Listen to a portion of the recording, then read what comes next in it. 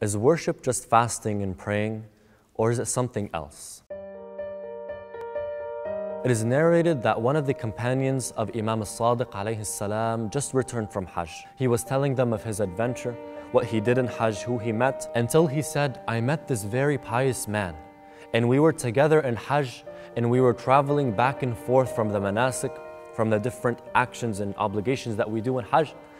And he was so pious, and he would worship Allah subhanahu wa ta'ala so much, that every time we took a break from our travels, he would find a corner somewhere and pray, until we were ready to go, and he would embark on his camel or his horse and go with us. So Imam al-Sadiq alayhi salam asks this man, he says, when you guys stopped, and this man went to the corner and started to pray, who fed his animal? Who watered his animal? Who took care of the necessities of a traveler when they are traveling, as he prayed? So the man said, we did, O son of Rasulullah. And so Imam al-Sadiq alayhi salam looks at them and he says, then you are better than him. Brothers and sisters, helping your fellow mu'mineen, helping your fellow believers, being there for your brothers, for your sisters, serving the community is an act of worship within itself.